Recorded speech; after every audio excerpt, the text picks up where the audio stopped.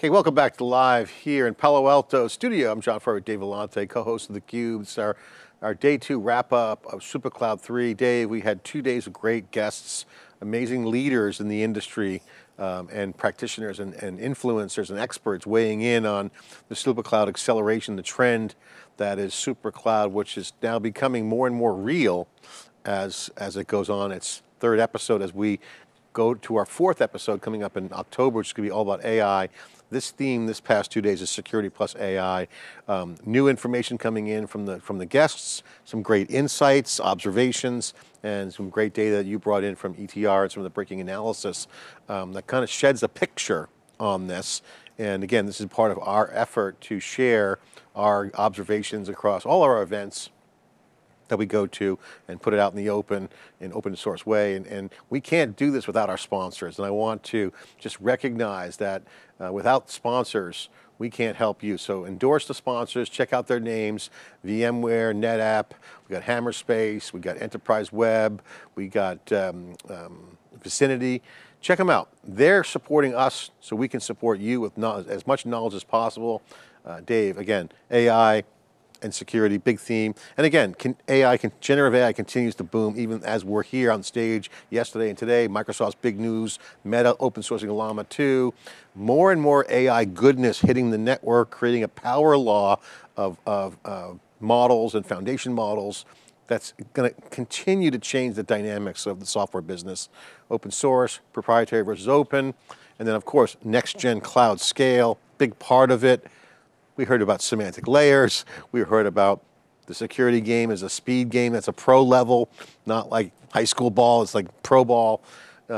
Just great leaders sharing their insights. This has been a pretty epic 2 days. You know, John, Supercloud has always been a metaphor for the future. And the folks who didn't like that said, oh, that's just multi-cloud, or that's just hybrid cloud, kind of missed the point. And we're now seeing that to come into focus with Supercloud 3, because it's always been about stretching that fabric, that massive distributed system where the data lives, which is everywhere. And now with AI, you're injecting a whole new set of capabilities which are completely changing the way that we think about technology, not only in terms of what it can do, but how we interact with it, through, as Howie Xu was saying, through natural language. Cloud was code, infrastructure is code. Code is now natural language, and that's changing everything, and the Supercloud is the underpinning of that innovation. You can go back, and we would love to talk about the historical perspective. I've heard people say, we don't need another name. Even Malik was like saying that, and Fitzy was kind of poo-pooing it. Every wave has a name, and I remember, go back to mini to PCs, PCs to local area networks. I mean, it must have been at least 10 years that every year was the year of the LAN, local area network. LANs ended up happening. We don't need another name. It's a network's a network. Local networks, subnets, wide area networks, that ended up happening. This wave has a name, it's called Supercloud, and it's not just about people and technology and process, it's the next 10 to 20 years. I'll give you an example. It's not just about multiple clouds, it's about the people who implement IT and technology and deploy it and enable consumption of technology. So it's the IT market, it's the developers.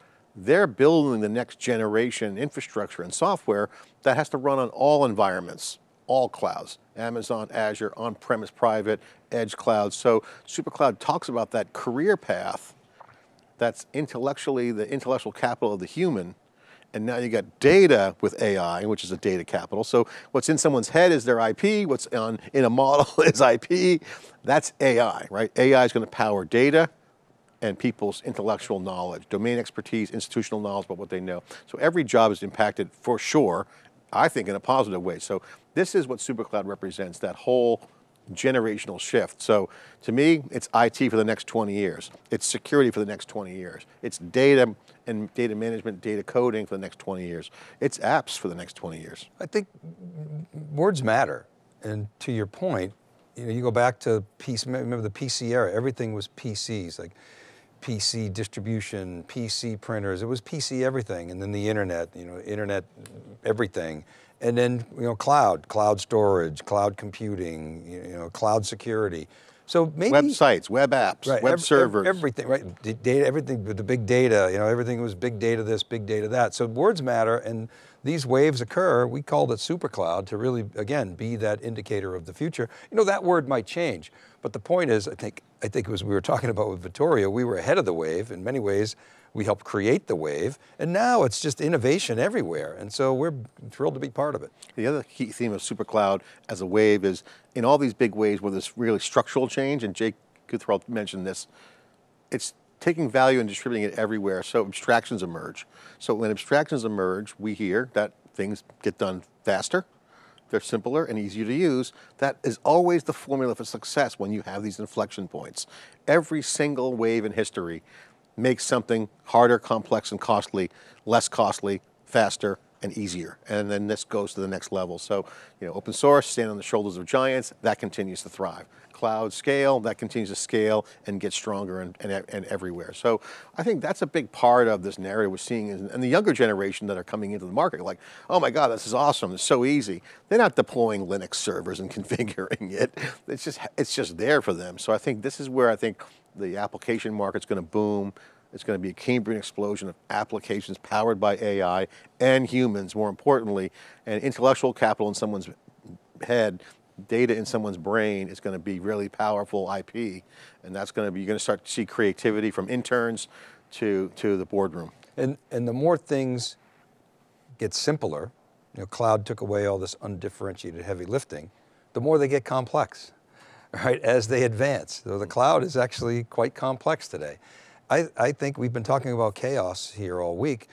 I think AI injects a lot of chaos into the system and a lot of disruptions. You know, we were kind of debating who it takes advantage, incumbents or disruptors.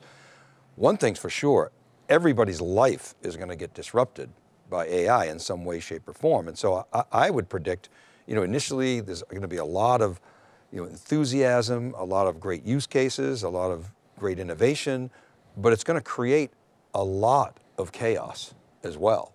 Industries are going to get disrupted. Jobs are going to get disrupted. The way individuals work, organizational structures are going to get disrupted. The way we sell, the way we consume, the way we purchase, all of that is going to change. Yeah, and the security plus AI conversation, CrowdStrike, again, notable name on theCUBE, the CEO really kind of addressing that. We heard that from them directly. Vicinity, a great session we had there. They come from the federal DoD side. They're like, we'll move data around. So you're starting to see new innovations. And so this brings up the, you know, what was once a sacred cow or dogma is going to be broken down by this new innovation. I think you're going to start to see things get a little bit tense as this next innovation puts pressure on incumbents. The role of an incumbent player, Howie Hsu brought this up clearly, that the role of the players already in market will be impact on whether they lean into it or not, or impacted. So, you know, we'll see. I like that, just to throw out another sponsor named NetApp, what NetApp chose to do for Supercloud is let's put our CISO in front of the audience and let's talk about culture, let's talk about a security culture. Mignona Cote, she talked about, I asked her, like, how do you affect the security culture? By speaking in the language that people understand. Don't click on links. As opposed to talking about, you know, SASE or some kind of security SecOps term, right? So things like that. And Hammerspace, David Flynn, who's the founder, who we've known from Fusion.io, he disrupted the flash market while having a server component. He's going to disrupt the NAS market. He looks at it in a complete different way. He's got a very disruptive approach. Check out Hammerspace. Well, the thing about Hammerspace is they basically are the Supercloud for connecting all data. I mean, you know, he will say there's no such thing as unstructured data, but semi-structured data, they're connecting as a Supercloud. Yeah, and VMware, Kit Colbert was on. He was talking about how generative AI is going to change that whole cross-cloud equation. And he kind of had a good session, but he was holding stuff back from VMware Explorer, which we'll be at with theCUBE, so right. VMware was coming up. So, and again, Vicinity, CrowdStrike, Hammerspace, Enterprise Web, NetApp, and VMware, all great companies supporting us, and of course, great leaders as well. And Doug Merritt's coming out of retirement, great to see that.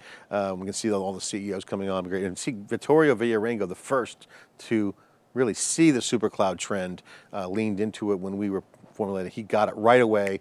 experienced marketer and executive. He used to be coder as well, so he's technical. He got it right away. Yeah, it's become a movement in a way. I mean, people at least talking about it, they're thinking about it.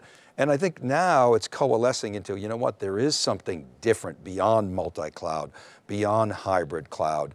And that is what we chose to call Supercloud. And this was Supercloud 3, Security plus AI. Supercloud 4, mark your calendars, either the first 2 weeks of October, first week or second, we're going to pick a date. It's going to be all about AI and foundational models. We're going to go deep, we're going to have a real impactful conversation, so mark your calendars. And if you have any ideas, text us, contact us. If you want to be involved, we'll probably have speaker sessions as well. We might produce a content catalyst. So much demand for content. Again, we're super excited to share that with you. And again, it wasn't for our sponsors. Support them because they support us to support you. This is theCUBE, and that's the wrap for Supercloud 3. For Dave Vellante, I'm John Furrier. Thanks for watching.